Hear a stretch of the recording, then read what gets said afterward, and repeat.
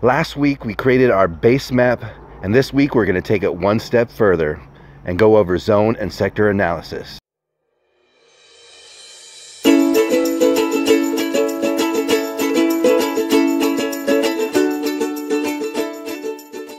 Aloha everybody, Sean again with Homestead in Hawaii, and today we are going to go further into our site design of my mother's food forest next door. We are going to go into zone and sector analysis.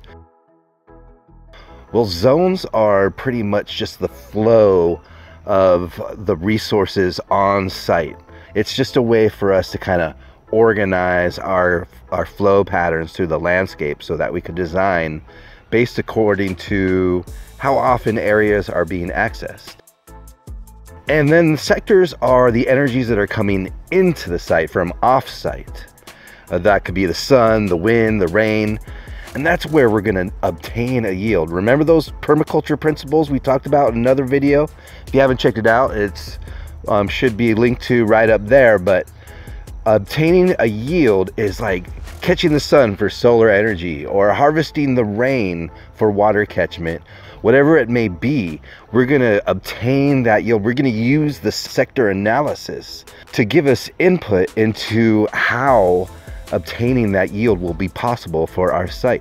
So get your papers and pencils out. We're going to go back into the design studio and put zones and sectors down onto our site plan. Now for this stage, we are going to use a different paper, tracing paper. We want to be able to trace over our existing base map.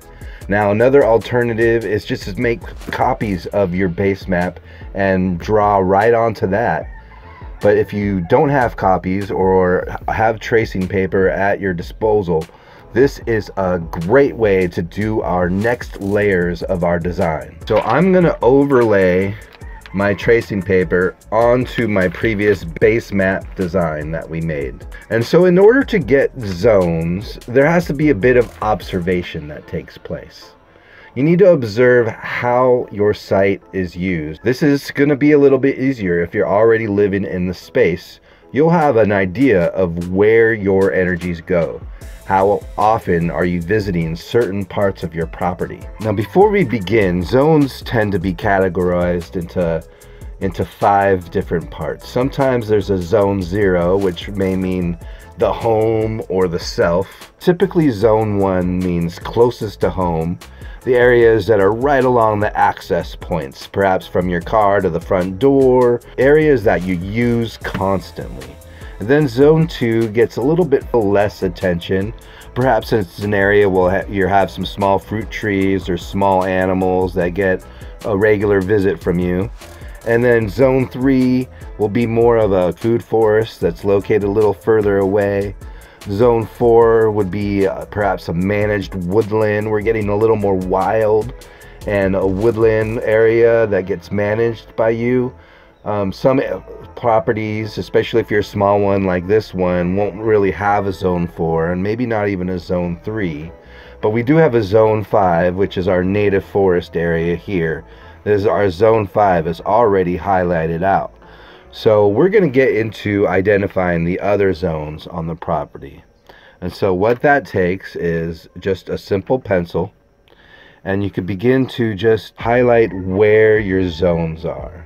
So for this property, the front access is here, leading over to the carport, and then back around over to here, where there's actually a gate in the fence where my mom can come to my property next door. So this tends to be her main area of activity. This would be a great spot for more intensive growing to take place. I'm going to call this zone 1. Okay, back here we have a zone 3.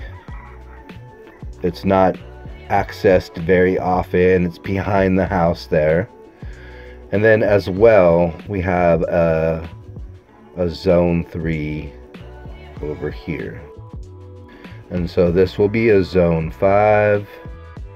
And what we're going to do as well is we're going to mark down our perimeters.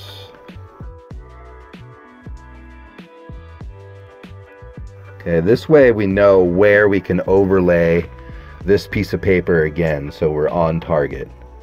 And so I'm going to outline my zone 5s here. And then I'm going to put this area in this fenced in yard as a zone 2, mostly visited by the dog. But you got to clean up that dog poop every now and then. So that's a regular visit. And then what we have is a little bit more of a zone 3 out here in this corner, going along the fence here. And you can see zones are not exactly concentric circles, but they could be any shape, really. And then this is another zone 2. It gets a regular visit because there's a nice little space right in here where my mom likes to hang out. So I'm gonna just draw the outline of the house here, just so these zones are fully delineated. And so what we have now is an idea of where certain plantings are gonna go. Like, I'm gonna put an extensive food forest along here. This area will be more grass and some smaller plantings. This area will be mainly for the dog run. This area will be an area where we create some low maintenance hedge plants that can be a barrier between the house and the next door property. This area will be a more intensively managed area where we can actually grow maybe some vegetables and raised beds or whatnot down in here in this area. The zone 5 we're going to leave completely alone. And this zone 3 also includes a driveway, and this area here is a big turnaround as well. So I'm going to delineate a little area along the fence where some plantings can go.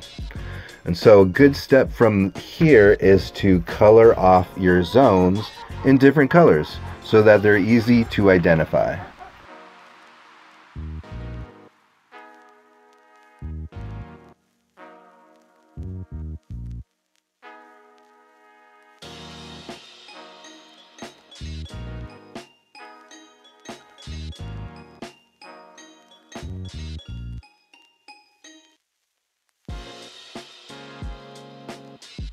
And here you have our zone map, which we can overlay at any time when we go further on with our design.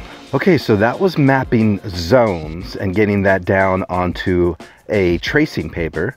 Next, we're going to map out our sectors, the incoming energies onto our site.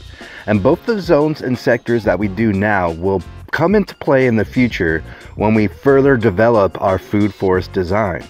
But for now, we're going to just focus on zones and sectors. So let's dive into sectors right now. And so I have another overlay here, and I've already drawn the perimeter here. And I just like to do that with each overlay so I know exactly where to place it back down on the paper. And so what we want to do is identify what's coming into the site and from where. So one thing we're going to have is we have the sun,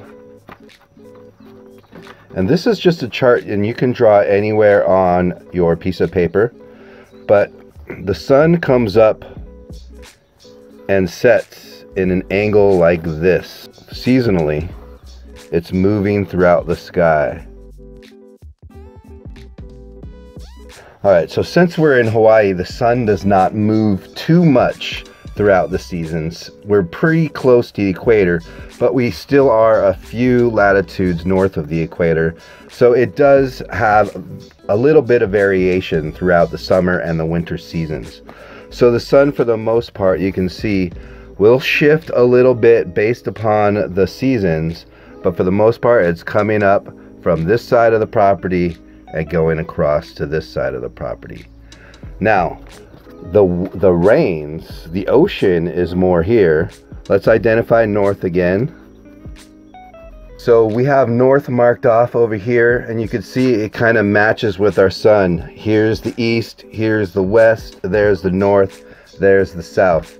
You can see we situated our solar panels on the southern facing side of the roof. It's not exactly southern, but it is as southern as we could get, and they get a lot of sunshine there.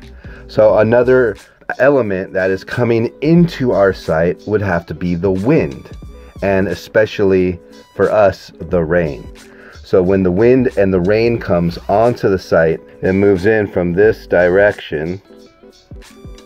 And these are the winds that we have to be careful of. We want to identify that windstorm rain pattern so that we can design accordingly. So what else is coming on the site?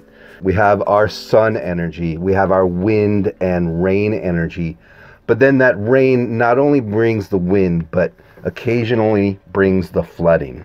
And so off of this road comes water. So we're going to draw it like this. So the water runs off the main road that leads past our site, and it goes slightly downhill. Our lot is mostly level, but it does have a slight downhill to the point where water from the road runs off into this area here, which is like a little bowl, if you can call it a bowl. We really do not have much difference in topography, but even on a flat lot, there are some differences. What else do we have?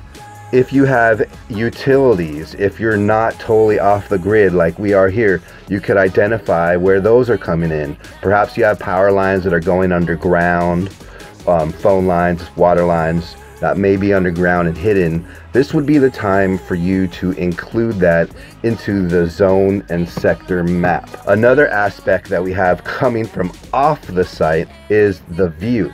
So for us, we have a beautiful view out in this direction, and then another great view for the sunset time heading out in this direction.